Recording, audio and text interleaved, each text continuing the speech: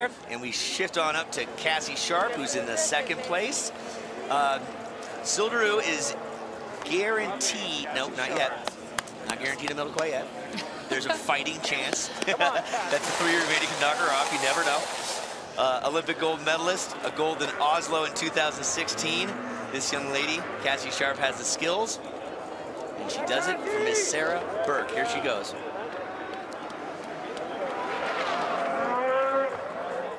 I love this first hit of Cassie's. So massive. Huge left side 9 off Court tail. 900, nearly 9 feet out into the right side 900.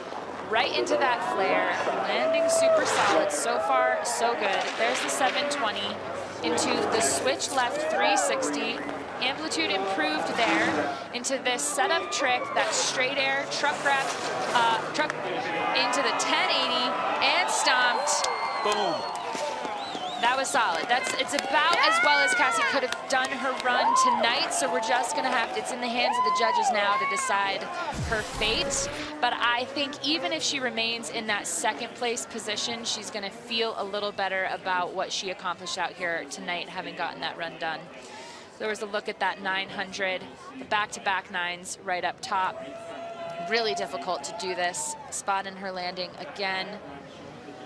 I love how inverted Cassie gets, not only on those flares, but also just on all of her spins, really getting inverted and corked.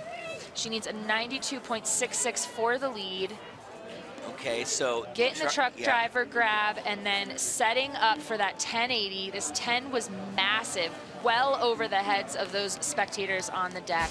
Super solid. Yeah, so corked out up top on those nines, a little more technically proficient than Silderoo. Yeah. The 10 down below. The grabs were good right there. Amplitude was up. 94, there you go. Yeah, I was just gonna say I think that was a run, and there you go, Cassie Sharpe. Yeah.